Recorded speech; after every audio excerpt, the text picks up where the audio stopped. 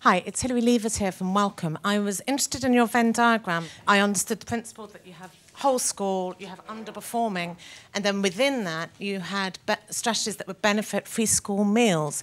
And my concern about that is actually, I think that small one should overlap the other two, because we also want to improve the high-performing free school meals. You're absolutely right, and one of the things that I meant to say, and thank you for the cue to say it, is I actually think that bright pupil premium children are really important in this agenda.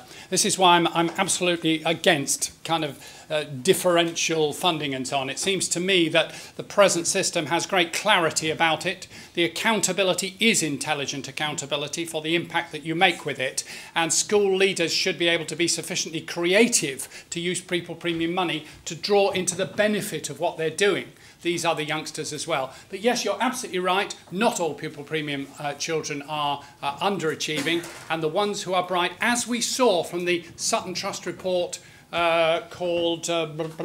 published a fortnight ago, Missing Talent, that, you know, those are really important children too. Thank you so much for that question.